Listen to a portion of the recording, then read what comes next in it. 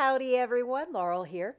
In this video, I'm going to take a up-close and personal look at the Altenew Watercolor Brush Markers. They just released. I ordered them the second they became available, and I am playing with them for the first time right now with you on this video. So they come in a pack of 10 colors. It's the Spring Garden set, which leads me to believe there are going to be future sets. These markers coordinate with the ink colors. Each of the markers has a little dot right there, which is your color coding, which is very true to the actual color, which I'm stoked about because I don't like making little swatches for markers and then gluing them on the caps. That's annoying. Off camera, I stamped this image from Ellen Hudson, the Mondo Sakura image, in VersaMark ink and heat set it with a Raven embossing powder. And that's all I did as far as prep work. Now I'm diving right into these markers. For the first time, you will have to remove that little yellow tab there. You're just going to unscrew it and kind of throw it in the garbage. Then you're going to put the marker back together. Then on the marker, there are two sides that say push, and you're going to push the marker, aim down, I found, and just push until the water flows through the barrel into the tip. Now you'll only have to do that one time per marker, and once you've gone ahead and you removed all the tip and you primed all the color, you'll be good to go for all future sessions using your markers. The first thing I wanted to do was test that tip there. Can I get into really tight spots? And those leaves were perfect, and yes I could. But then I decided, hey, did these blend before I start coloring this flower? Are these going to blend? So I scribbled the marker directly onto watercolored cardstock.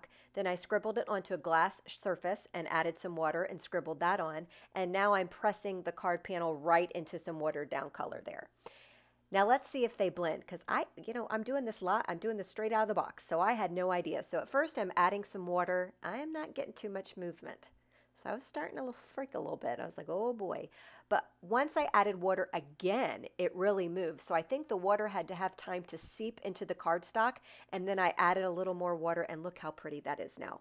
Whew. So now I'm ready to go in with my flowers and start coloring. So I have two that I stamped. One is on the smooth side of the distressed cardstock, and one is on the rough side. And the one I'm doing now to the left, that's the rough side. So also, I'm going to be taking the smooth side and doing the vibrant colors where I'm taking the marker directly to the paper. And on the other one that I'll be doing like back to back, I'm going to do a more watered down look. You'll see what I mean in just a minute. So for here, I'm going in, I added the water there, and I'm just picking it up, and I'm seeing how vibrant can I go. So I'm going in, I'm testing this out. As I move on, I'll go a little bit more daring. But I was worried that if I put the marker on the cardstock and it didn't blend, you know what I'm saying? So that one was mostly the marker directly to the watercolor paper. Now I'm scribbling the marker onto the glass surface, a little watered down, and picking it up that way. So now you're going to have more softer colors. So obviously if you use the marker straight from the marker, you're going to get more vibrant tones. And if you are using a watered down version by just creating your own palette, then obviously you're going to get more softer look. So it just depends on what you're doing. I'm simultaneously doing both. So here I am going in with a yellow color. This is Warm Sunshine, going right over the orange. Now I am drying my panels in between with a Ranger heat, what is this called? A Ranger, this is brand new, a Heat It craft tool. I don't know where that's been all my life, but I think I had it eons ago and I was using it for heat embossing, and that's not what it's for. It's to dry your watercolors. It disperses a even amount of heat throughout, and oh man, that was something else. So I'm drying as I go. Now I'm going in here with the purple. So I went and put the marker down on that flower first, and then I'm blending it out with just a water brush pen, which is just a brush filled with water. You can use a paintbrush too if you want. And on this one, again, this is the rough side of the cardstock. We're doing the more watered down colors here. So I'm picking it up from the glass surface there. So now I'm going here and doing the next one. You see what I'm doing here, right? You're getting it? You getting a little bored yet? So I'm putting the brush down, then I'm blending it out with a water marker for the smooth card, where I was going to be more vibrant. And on this one, I'm picking it up from the glass surface that I added and added a little bit of water. So you can see the difference between the two. Doing a little blending, and again, heating in between every single time. So here I am. This is what, Sea Breeze. Doing the same thing. You getting bored yet? You still with me? Are you sleeping? Are you eating? So I'm almost done with this. So yeah, they're blending very easily now. Whew. Let's do a little color mixing real quick, shall we? I'm going to take two colors. It's a purple and that color we just used there, and I mixed them together. And woo, would you look at that? Would you look at that?